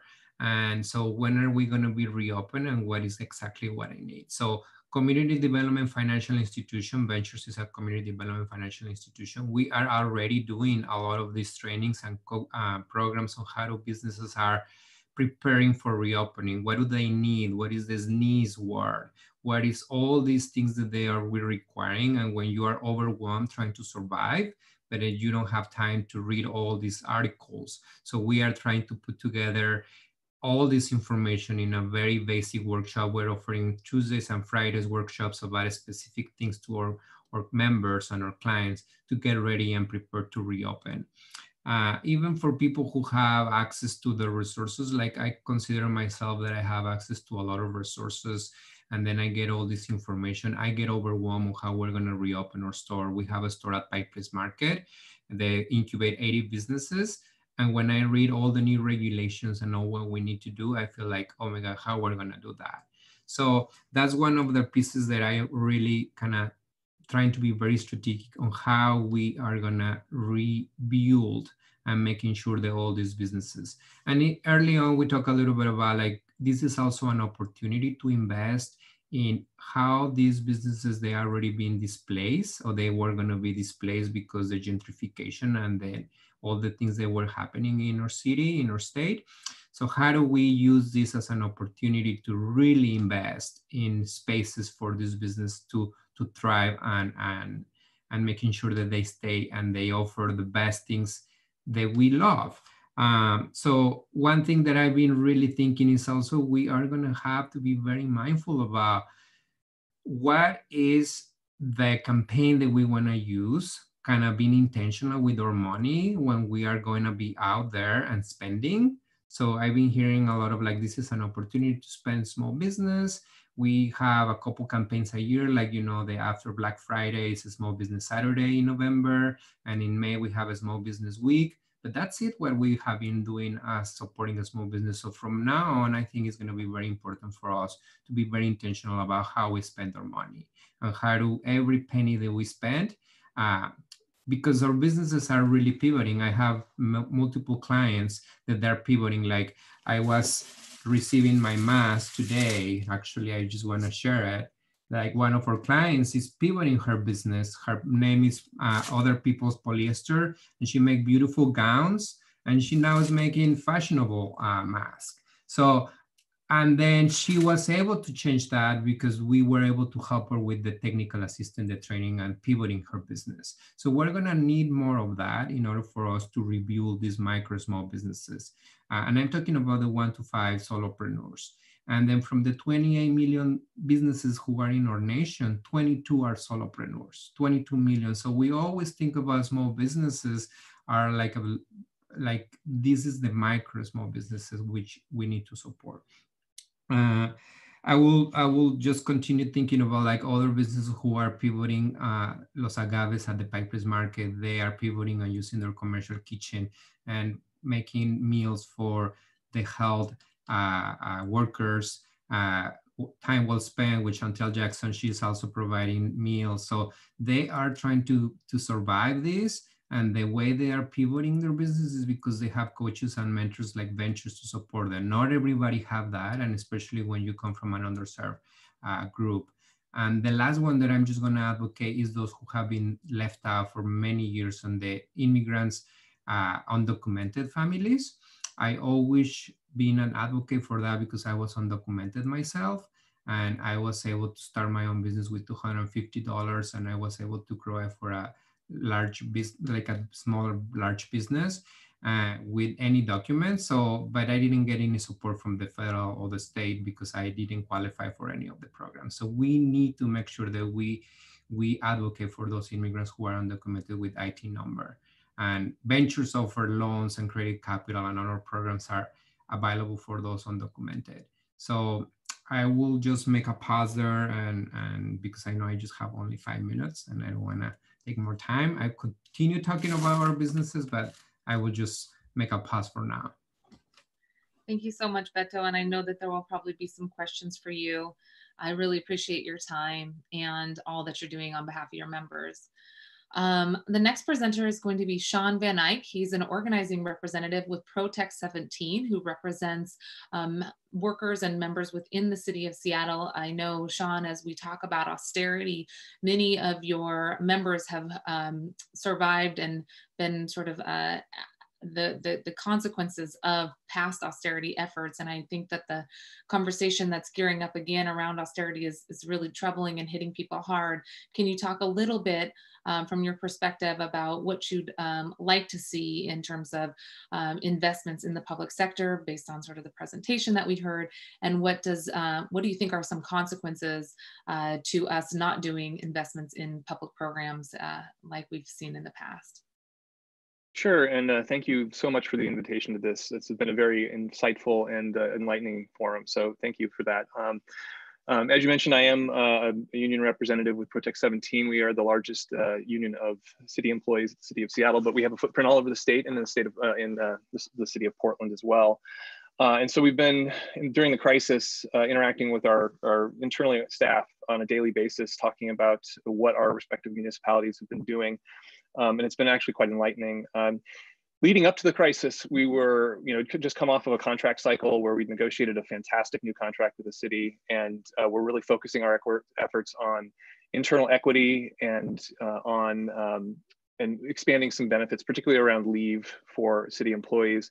And in the near term, during the crisis, right at the very beginning, we started negotiating and just negotiated, and should be legislating soon, a MOU that's a COVID MOU that's short term, that addresses the primary concerns our members have in the near term, which is making sure that the highest risk employees have access to not only the continued healthcare benefits, but also continued wages during the crisis, so that they're not facing a lot of the same crises that other folks in the private sector are right now. Also trying to make sure that we're touching on and using this as an opportunity to expand existing benefits. So one of the things that we were anticipating bargaining later this year in the new contract was a reopener on the expanded state sick leave benefits and integrating that into the city benefits. And we were looking specifically around top off, being able to utilize leave benefits that they had already accrued to top off the state benefits so they have a full wage replacement. And I'm happy to report that the MOU that we just negotiated actually fast-tracked that for purposes of the new federal leaves that were enacted under the CARES Act. So that's been the near-term solution. We have yet to have any conversations with the city around any near-term furloughs or layoffs, although we have suggested and did suggest very early on that now was the time to start looking at near-term furloughs with the expanded unemployment benefits, and particularly around looking at how we could equitably do maybe not full-on furloughs of weeks at a time, but hours reductions that would allow people to apply for unemployment, and thereby not only getting full wage replacement at certain wage rates, but also being able to get access to that additional $600 a week between now and the end of July. With the goal of not only doing it equitably, but putting more money in people's pockets, because as many of the speakers presented here today pointed out, rightfully so, that the way you keep the economy going is not by throwing money at large corporations that are just shuttering their doors anyway. It's by putting money in people's pockets so they can stimulate the economy. And so we are absolutely on the same side in terms of resistance to austerity. We know it doesn't work. The data shows it doesn't work. And the concern is that we're not just talking about reducing public works, and it's two sides of the same coin. It's one, we want to keep our public employees employed so that they are participating in that economy and functioning and helping prop it up. But they're also delivering essential services, and a vast majority of city employees have been deemed essential workers under the directives. So, and we want to see an expansion of that. Now is the time to explore how we integrate a Green New Deal and expand public works and create new jobs. So that's the direction our organization has been taking. I know we've had internal conversations around leveraging this crisis at the state level in trying to push the legislature to really overhaul our exceptionally regressive tax system and put more money into public works. And so we are very much anticipating a conversation with the city around furloughs and layoffs in the near term, but we are also at the same time strongly pushing for filling the revenue holes and actually expanding revenue for the city and other municipalities where we have a footprint.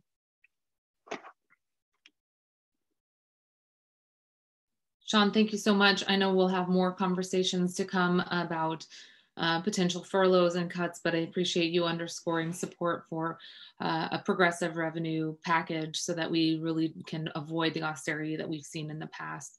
Thank you for sharing your perspective and for all that your members are doing right now to care for our city and our residents. The next presenter is Michelle Thomas, Director of Policy and Advocacy at the Washington Low-Income Housing Alliance, who will discuss the most important strategies to responding to COVID in light of the ongoing affordable housing crisis that existed prior to the pandemic and how the COVID's response should look given those housing concerns. Thanks, Michelle, for being with us today and for all the work you do in Olympia and locally. Thank you. Thank you so much for having me. So first, I'll just highlight some pre-COVID facts. I think we all know that Washington State had, before COVID hit, a really significant homelessness crisis, with unsheltered homelessness at its most acute in King County and Seattle. This is directly related to 3 pre-COVID problems that remain and that we anticipate will remain throughout the recovery. Rents are far out of reach of low-income renter households. Our state and our region in particular in King County has severe income inequality, with rents pegged at the highest incomes, again, far out of reach of lower income renter households. And we have a massive shortage of the affordable homes that we need, especially of permanent supportive housing, which is the solution to unsheltered long-term homelessness. The region lacks 6,500 permanent supportive housing units that we need to solve long-term unsheltered homelessness. Pre-COVID, our state and region also had a significant shortage of shelter beds, which is the shelter system largely relies on a congregate care setting in which people all sleep next to many other individuals. Meanwhile, sweeps of homeless encampments are routine across the state and are continuing during this pandemic, including in Seattle. Pre-COVID, the homeless prevention resources that we had, both at the state, county, and local level, city level, the demand for those were far outpacing, we didn't have enough resources, sorry, they were overwhelmed. The need for rental assistance and homelessness assistance far exceeded the resources available. And that has been made worse during this pandemic. And of course, pre-COVID, people of color disproportionately experienced homelessness and housing instability. People of color are more likely to be renters in Washington state and therefore are vulnerable to rent increases and the weaknesses in our state's landlord-tenant laws that allow landlords to arbitrarily evict tenants. 69% of Black households rent in Washington state compared to only 33% of white households. 57% of Hispanic or Latino households are renters in Washington, and 66% of Native Hawaiian or Pacific Islander households are renters. The disproportionate experience of homelessness in Washington state is illustrated in our state's count of students in the public school system who are experiencing homelessness. 62% of the students in our public school system experiencing homelessness are students of color. And 1 in every 10 African-American or Black students experienced homelessness in Washington state compared to only 1 in every 38 white students. So during COVID, we know that all of these issues are likely to be exacerbated, unless of course we have the federal, state, and local response that is swift and lasts throughout the duration of the crisis. The moratorium on evictions that the city and state has enacted are absolutely essential. Many tenants are struggling to make ends meet, and 250,000 people in our state have applied for unemployment insurance and have yet to see a dime. And that's really critical because there's a growing discourse out in the public that why are people unable to pay their rent? We have a robust unemployment system. We had federal dollars come in from the CARES Act to individuals. And so there's this assumption that people are just choosing not to pay their rent, and that's absolutely not true. It's really great and appreciated that the city has extended the moratorium on evictions, thank you, but the state's moratorium expires on June 4th, and without a renewal or without a significant rental assistance program to meet the extraordinary need throughout our region, we expect to see significant increase in homelessness throughout the region. And the need for rental assistance is really great. King County 211, which is the clearinghouse most people are referred to if they're in need of resources, has experienced a 231% increase in requests compared to February. At the same time, the United Way home-based program that rolled out in April for King County received 6,841 direct applications for rental assistance, and the funds dried up in 2 days. Thank you to the city for appropriating some of your CARES Act dollars that the city has received from the federal government for rental assistance. But it's clear that the need is far exceeding the demand and that the city will need assistance from the state and federal government as well. The HEROES Act that was passed by Congress last Friday includes significant funding that could equate to about $2 billion in Washington state if the Senate agrees to pass it without amendments. And this is on par with about what we think we and the national experts think is needed for Washington state. Also, I just want to point out that the state is actually currently deciding on how to appropriate $1.6 billion from the CARES Act federal appropriation to the state. And we are asking that the state use a significant portion of that for rental assistance needs throughout the state. It would be really helpful if local governments made similar requests to the governor. So on homelessness, we know that homelessness is deadly. But COVID dramatically increases the risk. Recent reports indicate that homeless individuals infected by COVID-19 are roughly twice as likely to be hospitalized, 2 to 4 times as likely to require critical care, and 2 to 3 times as likely to die as the general population. But in Washington state currently, we have significantly reduced our shelter capacity. It is estimated that shelter capacity in Washington state, and this does include King County, is reduced by an estimated 30%. It may be higher. And as I mentioned earlier, we've learned that the congregate care setting that most shelters rely on is unsafe, and it will remain unsafe until COVID no longer exists or until there is a working vaccine that people experiencing homelessness have access to. Also, homelessness resources in our state are at risk. Pre-COVID, like I said, the need far exceeded the available resources. But if demand increases for those resources as we predict, and if investments in those resources decrease, the need and the gap is going to be severely exacerbated. It's also really important to know that the state's primary source for funding homelessness resources is a document recording fee on real estate transactions. And the state is currently predicting a very steep decline in that resource. We don't have numbers on that yet. We expect to see more data in the coming month. But right now, the terms that the state is using is catastrophic loss of resources for homelessness.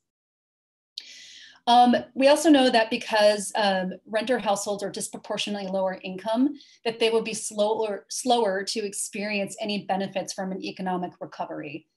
Therefore, as things begin to look like they're recovering for the public at large, we need to understand that low-income renter households will lag behind and will need continued supports in order to experience any recovery that others begin to experience.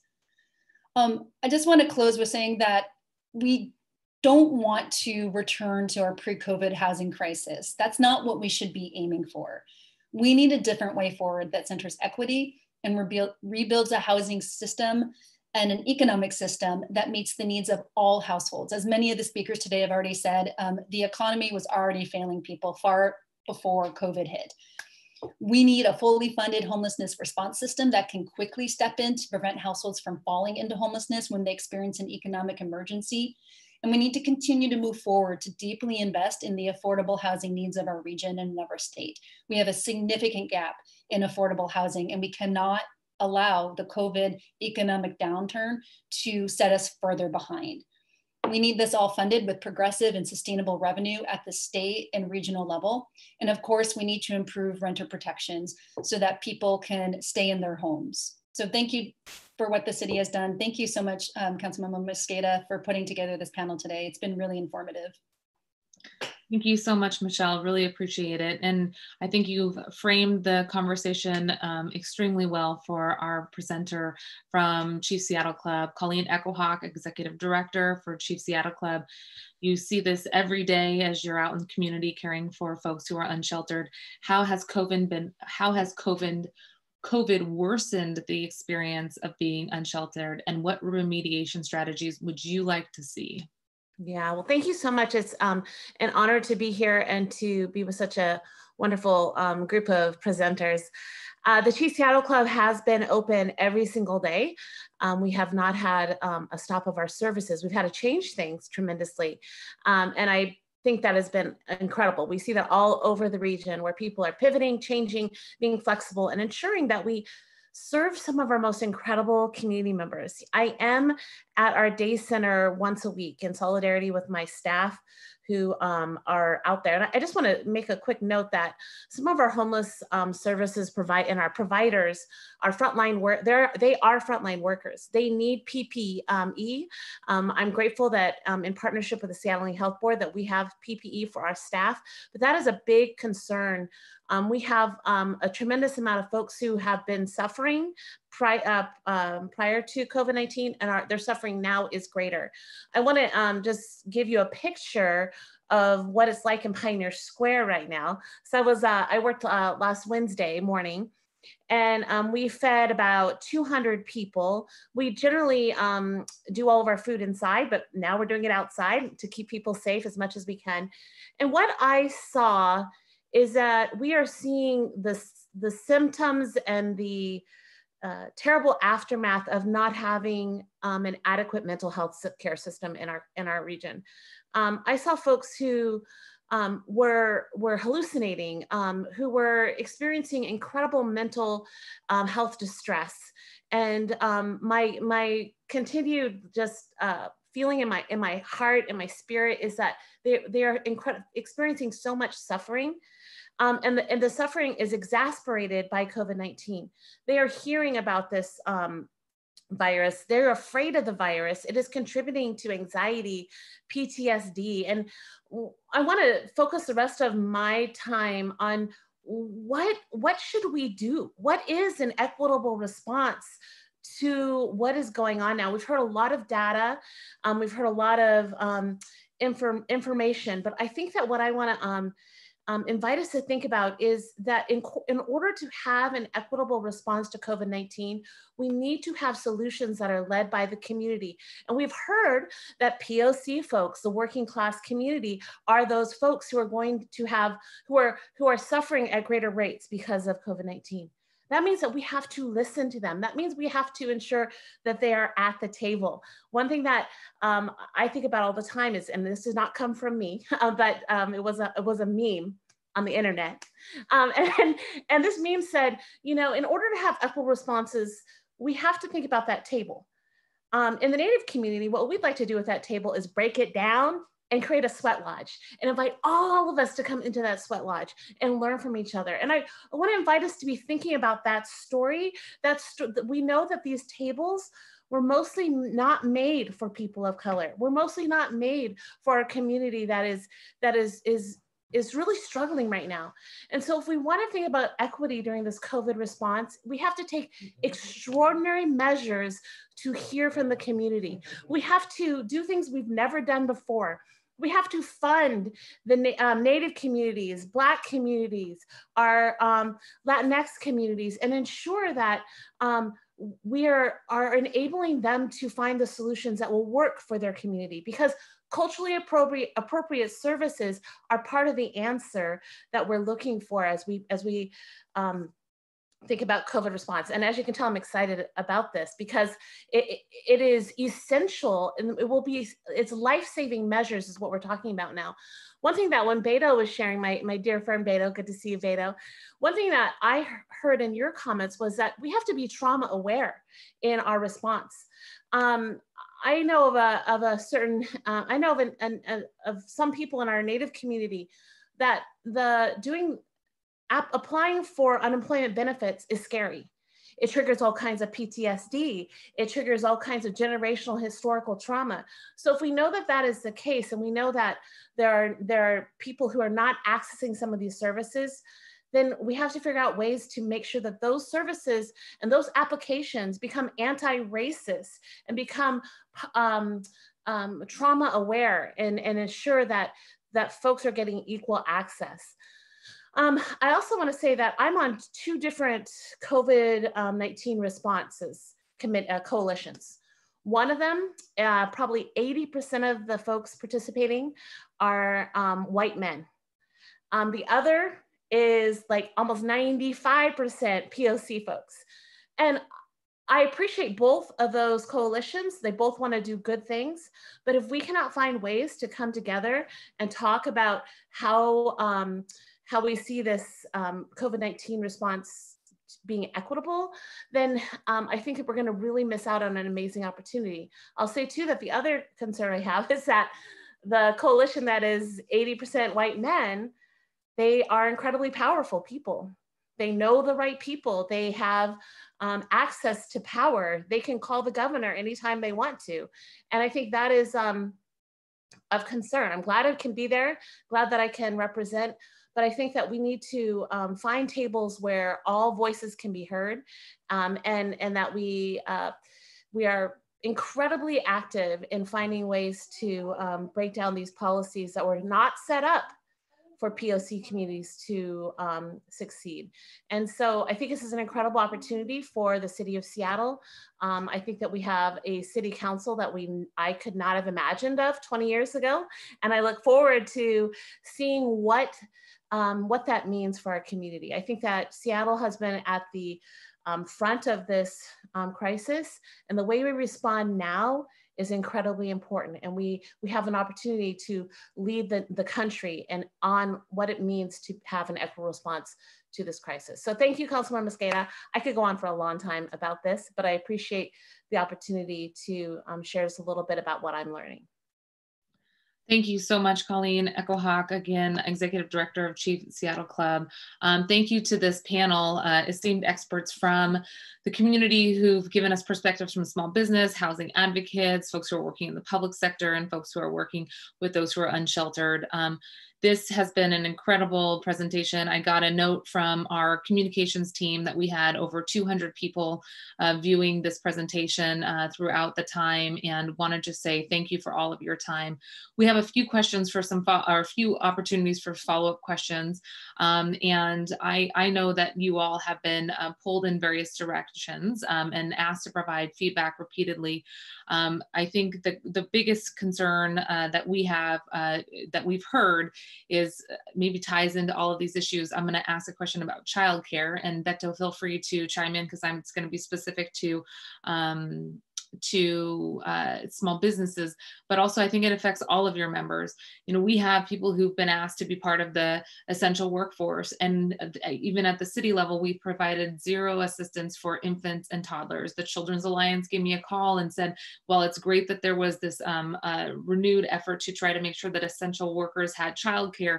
They were very concerned about no childcare for infants and toddlers. And I'm wondering if you all could comment about sort of the childcare infrastructure, if there's been a conversation among your members about the need to make sure, as we think about reinvesting in the economy, direct cash assistance, as folks have called for, trusting communities, especially low-wage workers or folks who are unsheltered and the organizations they work with, just trusting people with those cash assistance dollars is the first thing that we've heard. And then have you heard conversations from community members about the need for childcare at all? Can you comment on that? Definitely, some of the things that I see even in the nonprofit sector, like many of our workers are being facing those challenges on how the childcare system is not really working for people of color, minorities, like people who are low income. And Teresa, you and I, we have a conversation, I think a year ago, what would it look like when we build infrastructure for childcare where a small business, like really small business, will be leading the service, and then it would be a very more equitable, like people who are looking for a job and we already have multiple businesses that we have helped ventures with childcare providers who are offering culturally appropriate services. They are starting their own business. It's like helping two sectors, like people who need affordable childcare, but also people who are opening their own businesses. So, and I feel that that's a great opportunity for us to see if we are going to reveal the new services for childcare, how can we serve two groups, people who want to start a business, but also like affordable childcare with also, I will put the cherry on the top of like what it will look like if you go and bring your kid to a place that is like a multicultural, multilingual, that it's like we do have a lot of great communities, immigrant communities, Latinx, East Africans, Vietnamese, that they can provide some of that. And I already see that with some of our clients who are being very successful and like a Spanish immersion, what that looks like. It's just like after school program, but it's a childcare and it's affordable. But not everybody can afford to have an after school Spanish immersion. So those are just one thoughts about childcare, what I hear. Yeah, especially as we ask folks to come back to work, but there is no school or summer programs for people to put their kiddos into. I think that puts people in impossible positions. Any other comments on that? Councilmember Swanton was, oh yes, go ahead, Sean, sorry, I saw your hand go up. Yeah, no, I would just say, echoing that, that's certainly been a plea from our membership around being creative and flexible about the implementation of various leaves, particularly the new emergency leaves, since some of them are the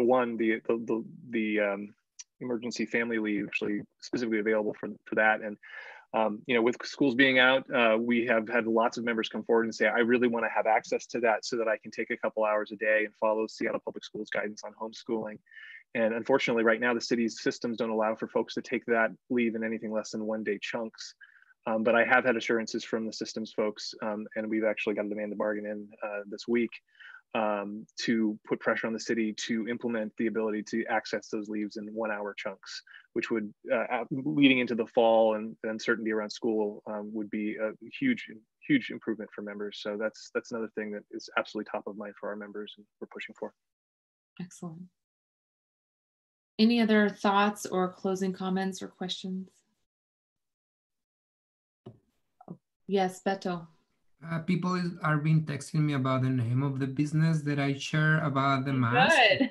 It's other people's polyester, and they I don't know, will just like, it's beautiful, and it's so their website, it's allppclothing.com. So you will supporting someone and is locally, and then she does everything recycle, and then she sends you the samples. So I'm just taking advantage to promote one of our ventures clients as always. So thank you, Beto. Appreciate and thank you for the invitation, Teresa, and putting all this. And it was a pleasure to share all with all of you. Absolutely. I want to be respectful of your time. I want to thank Councilmember Sawant for hanging out with us. I know Councilmember Morales had to log off. We had Councilmember Strauss and Herbold viewing on YouTube at various points. So thank you to our colleagues for joining with us.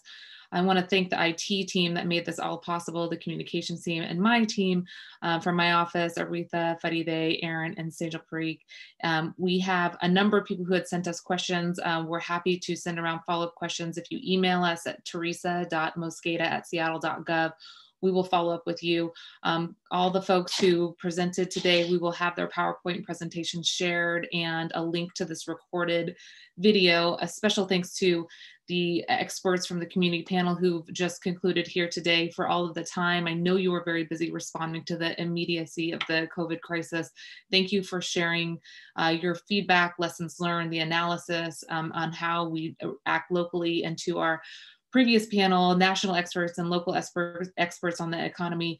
We know that from your presentation, we need to ensure that any recovery policies are inclusive of everyday workers, small and medium-sized businesses, so that we can participate in the local economy. We need to reignite our economic growth by investing in dollars into the local economy to spur activity, to get dollars in hand, especially for our lowest wage folks. As Colleen has said, folks who've been left out of not just the policymaking table, but making sure that we get folks into the sweat lodge as we think about recreating economic growth in a new way, so that we're not just reinvesting in failed economies of the past. We heard from the first panelist as well that this crisis cannot be met with austerity budgeting. Any effort to respond to the crisis with deep cuts at the very time when people need services the most from the public sector will only compound the pain and make it last longer. We've heard today that history tells us that austerity is the wrong approach and will only perpetuate this crisis, and that the goal of local government should not be just survival. The objective for local government should be to put us in a stronger position to respond to this crisis, to help the most vulnerable, to reinvest in a more equitable economy, and to help our residents recover and thrive. We know that this pandemic has inevitably made an inequitable economy worse, but working with you as we craft a recovery effort, as we renew our commitment to progressive revenue, and as we invest in policies and the strategies to respond to the crisis, we need to think that the short term is a 2 to 3 year plan, and that the longer term must be 5-10 years out. As we do that, we will make sure that we have re-engaged with all of you on an ongoing basis. Thanks again for all of your time. Colleagues, we will post this link on our social media platforms. And just once again, thank you from the bottom of our hearts as you care for your communities and your families during this time of COVID. Our heart goes out to those who've lost loved ones to the COVID crisis and who are still suffering with the consequences of the illness as we try to take on the illness that has been imposed and made worsened in our local economy by COVID. Appreciate all of your time. And with that, we will let you go. Stay home, stay healthy, and take care.